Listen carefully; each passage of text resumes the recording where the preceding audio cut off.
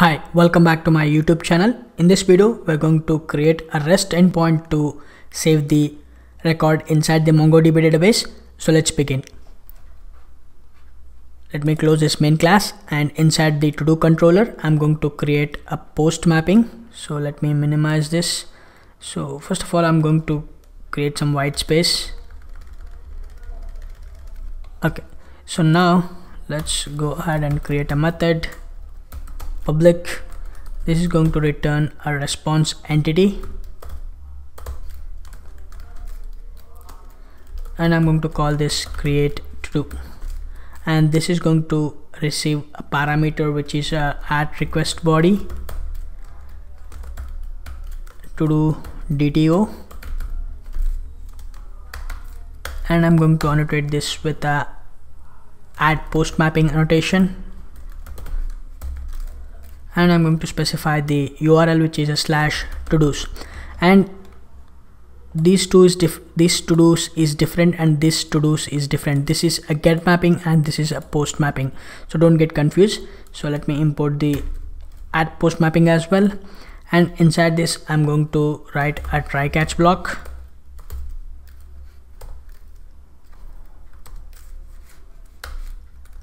So inside the try, I'm going to make use of the to do, because we need to set the created at timestamp. So we're going to use the to do dot set created at, and we're going to use the date constructor, and to this date constructor we're going to pass the system dot current milliseconds.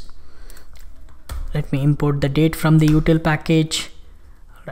And next we are going to make use of the to-do repository to save the to-do object, to-do repo dot save, and we're going to save the to-do object, and then we're going to return new response entity to do DTO, and we're going to return the to do, the newly created to do, and we're going to specify the HTTP status to OK.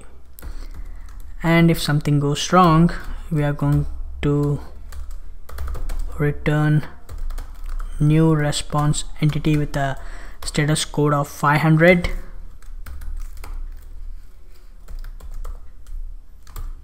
Get message, and we're going to pass the HTTP status to internal server error.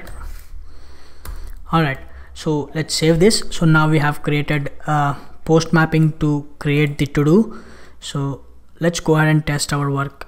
So the application is running in the port 8080. Now let's go to the Postman, and this time I'm going to create a new request.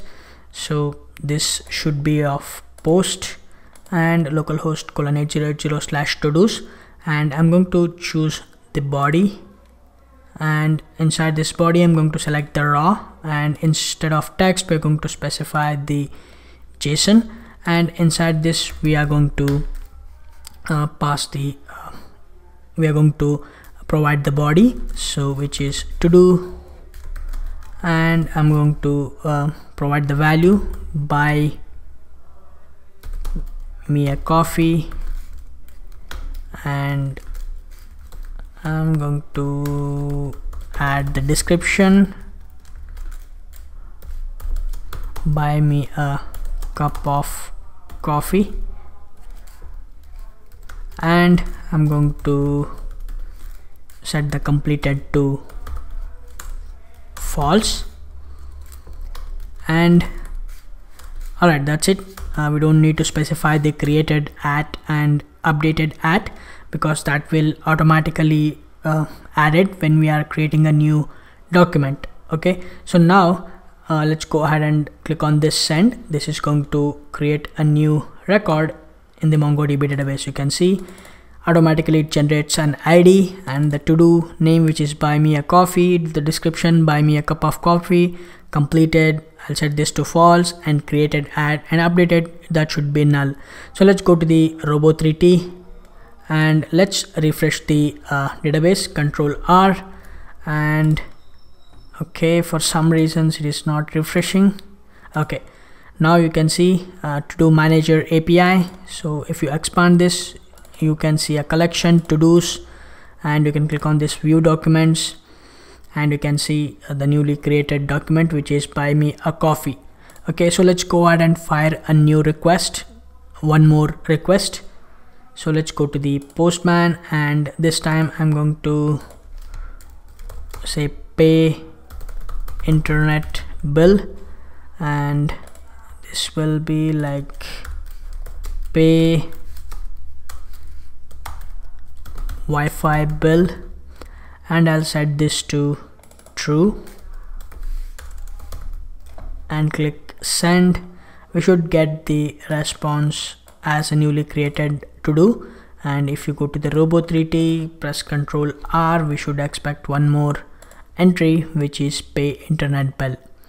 Alright, now we have created a REST endpoint for creating a document or creating a to-do. In the next video, we are going to create a REST endpoint to retrieve the single document from the MongoDB database. That is coming up in the next video. I will see you in the next video.